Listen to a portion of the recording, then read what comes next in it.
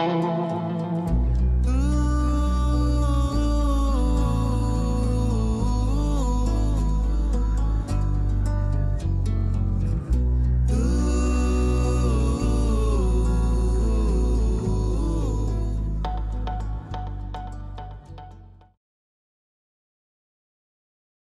hey guys, welcome back to the channel. Today I want to talk about the importance of being able to cook in an off-grid scenario. All over the news we're still hearing that the power grid is not up to date, and over in the west, in Texas, they're talking about having rolling blackouts, telling people not to turn their AC on, etc., etc. So I think it's important to have the ability to cook if the power goes out. Now, obviously there's grills on your deck, small camping grills if you're in an apartment, and etc. And of course on your grills you've got gas. You usually have a gas ring on the side. But if you don't have a grill, you're going to need to learn how to cook basic fire.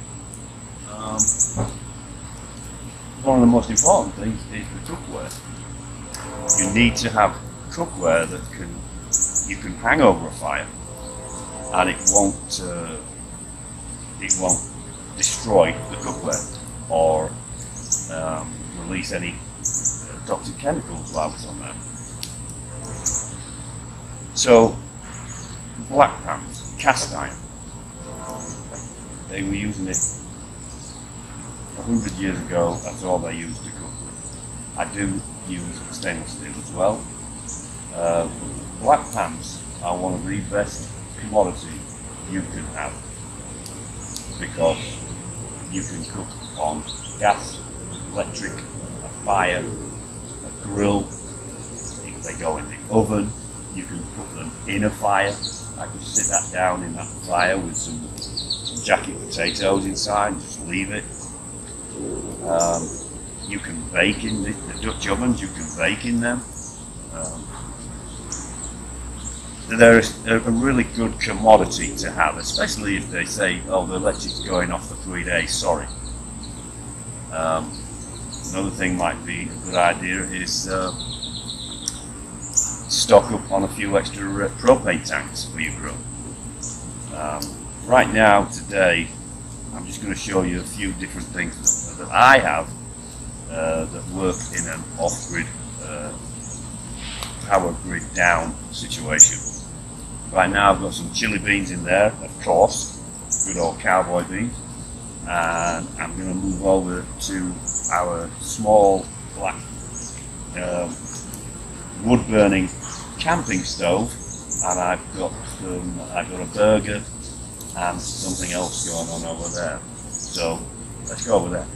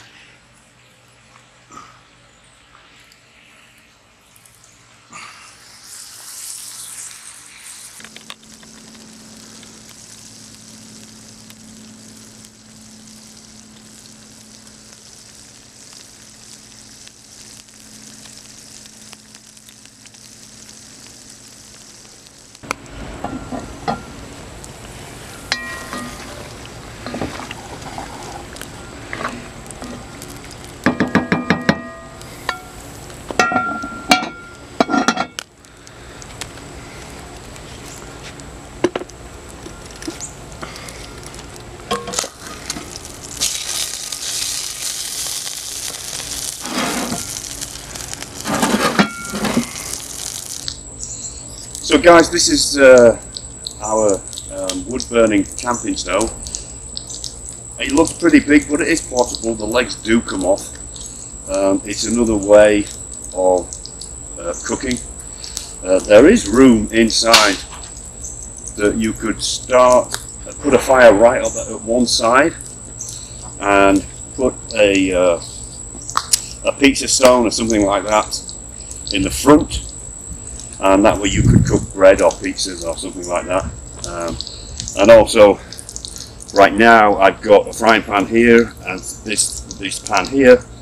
I've got it so that I've got a hot ring and a cooler ring, as it were, because I've got the fire all the way over here. So I'll be using this side for frying and this side for warming. But it's just another way of cooking. A wood burning stove. I think I paid $20 for it on somebody online was selling it $20. It works absolutely great. And like I said, it is portable. The legs come off, and like I say, it's just another way. We also have a fire pit grill, which I'll put a picture of that up. We have 2 small camping grills, and one thing I will say about having a grill, next time you get a new grill, and think about getting one that's dual, that works off propane and then also off briquettes and fuel like that. The one that I have has a gas ring, and then it has a gas grill, and then right beside it's all part of one. It also has the same size as the gas grill, where I can cook off briquettes. So even if you start to lose, if over a prolonged period and you run out of gas, you can still cook on the right hand side of the grill by using wood. But that's all I've got for you today, guys. I want to give a big shout out to all our subscribers. We just hit 10,000 views of the channel, which is great.